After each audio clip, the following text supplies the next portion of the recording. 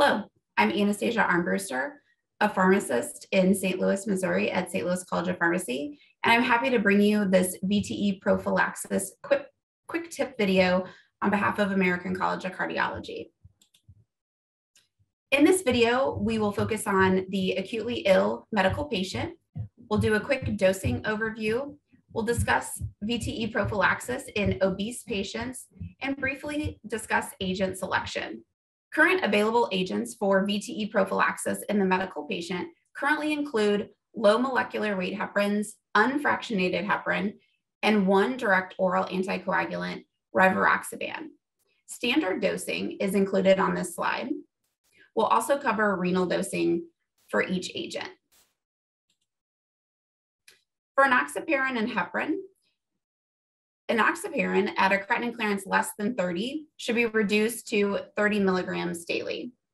Heparin is a great option for those patients who have limited renal function or are on dialysis, as there are no recommendations for patients with renal dysfunction. Fondaparinux, while not used greatly in clinical practice for the acutely ill medical patient, is less of an ideal option for patients with renal dysfunction. Even with patients of a creatinine clearance of 50 to 80, there are dosing recommendations to reduce the dose to 1.5 milligrams sub-Q daily. And then for those patients with a creatinine clearance less than 30, the agent becomes contraindicated.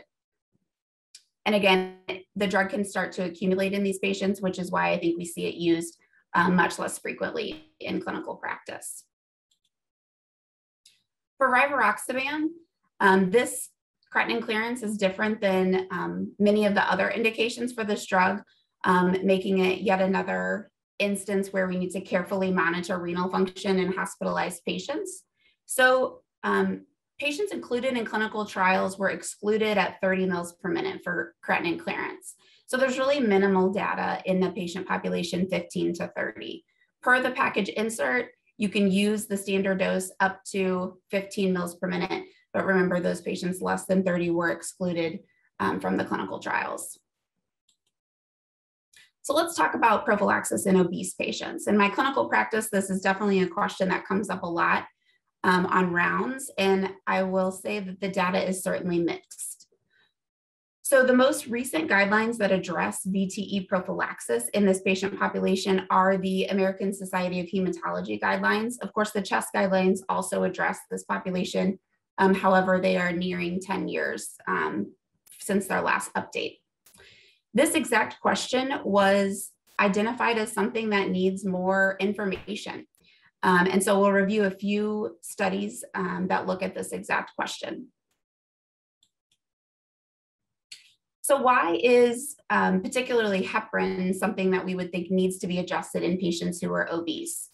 So heparin is extensively bound to plasma protein. It overall has a low volume of distribution, and due to increased blood volume of obese patients, there is a potential for decreased bioavailability. So let's look at a few studies. I already warned you that the data was mixed. So this first study looked at patients over 100 kilos and a BMI of at least 40 or greater, included over 9,000 patients.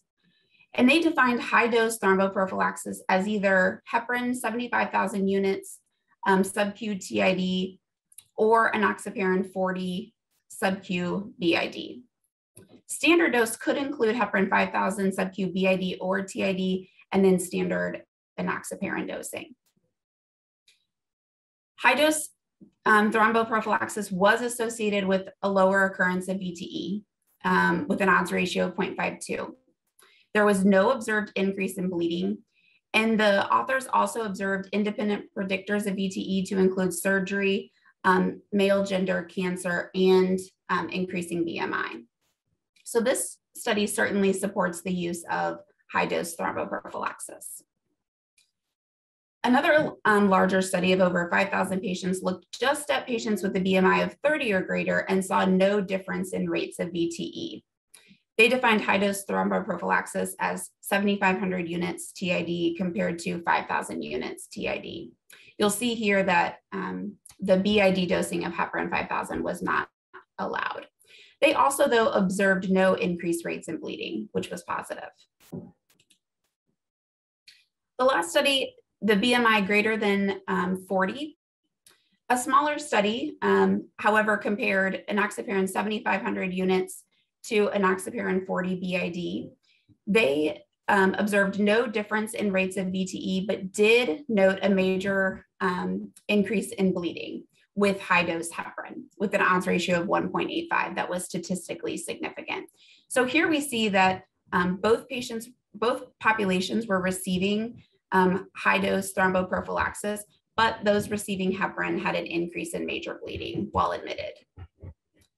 So preventing VTE in obese patients, certainly something that we all see in practice frequently. There are currently no formal guideline recommendations. The data seems to be more consistent when BMI is 40 or greater. Remember that study of 30 saw no difference. And maybe when we're selecting an agent in this population, there's some limited data to suggest that enoxaparin 40 milligrams BID may be preferable. And then overall, what do guidelines say about agent selection? So we'll look at the 2018 American Society of Hematology Clinical Practice Guidelines. And for parenteral agents, they give a slight preference to low molecular weight heparins over unfractionated heparin. And they discuss the benefits of daily dosing, not necessarily from direct drug costs, but more from patient preference and burden of administration while admitted to the hospital. The overall lower risk of HIT with low molecular weight heparins compared to unfractionated heparin. And based on the data analysis that it may be slightly more effective overall for VTE prevention. And so again, that's the recommendation from the 2018 ASH guidelines. So just to summarize our quick tips for dosing overview, of course, monitor renal function and body weight.